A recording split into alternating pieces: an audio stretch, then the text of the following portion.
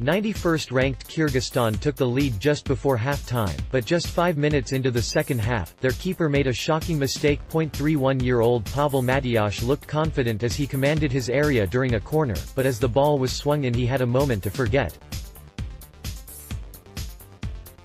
Get every match of the AFC Asian Cup live only on Fox Sports.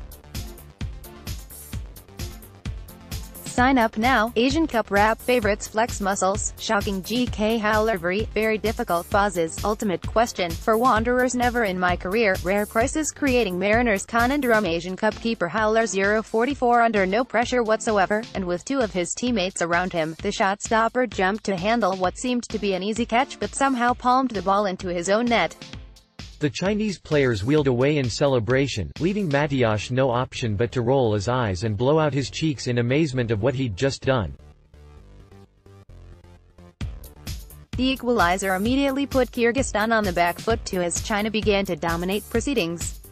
Defender Yu Debao angled in a left-footer in the 78th minute to ensure the fourth straight victory for China in its Asian Cup opening game and improve its record against Kyrgyzstan to 3-0. Rumor.